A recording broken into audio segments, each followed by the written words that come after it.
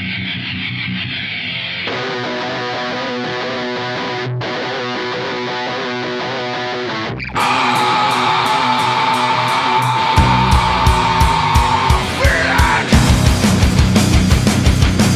is Guitar World's Tech Education. I'm Matt Bruck, and today I'm going to be answering a question from Connor Smith of Philadelphia, Pennsylvania.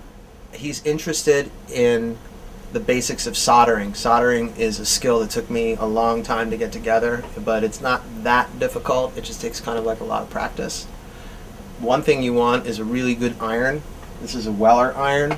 It's got an adjustable temperature control. I like to leave it set at about 700 degrees. That makes the tip of it hot enough to make the connections that I need, but not so hot that it starts melting stuff prematurely before I'm kind of done soldering. You should always have a wet sponge. This is get these at electronics stores, and I've pre-soaked this in water. You don't need it to be like super soaked, but it shouldn't be dry, and because what you do is you clean the tip of the soldering gun with it to remove debris and so forth.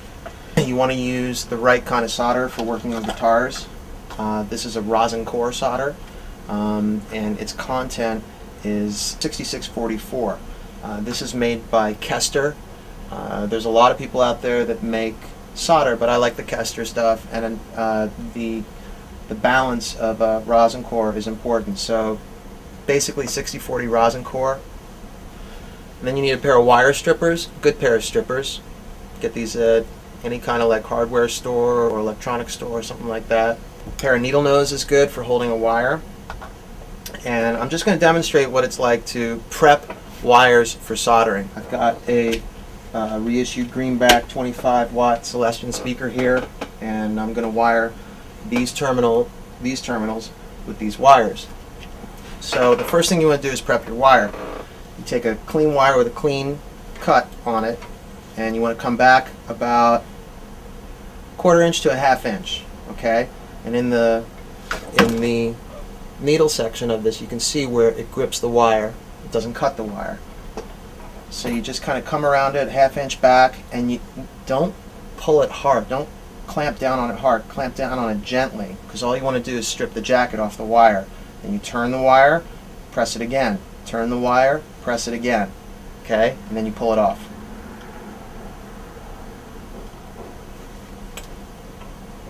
Pull the jacket off, okay?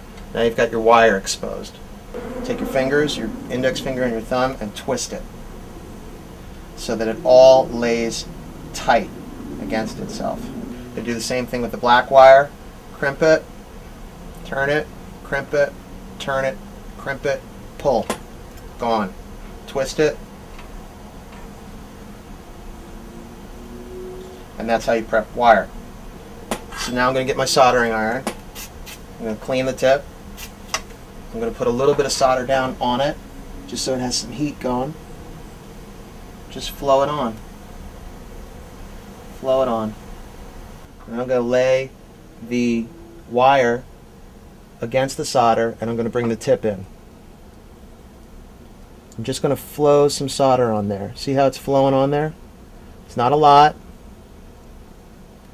It's just enough to give it some solder inside the wrap. Okay, I'm going to do the same thing with the red one. Now you have two nicely prepped conductors. I'm going to trim them because I don't need that much length. So I'm just going to trim the nasty end off of it. And I'm ready with my wire.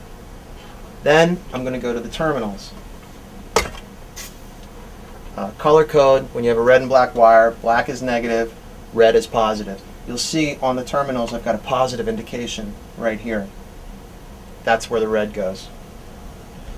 Now I have prepped these terminals, but I'm going to show you that if they're not prepped, you just kind of want to flow a little bit of solder in there so that they have some fresh solder and a little bit of heat before you go putting your wire on. I'll do the same thing with the negative terminal. Now I'm ready to make a connection.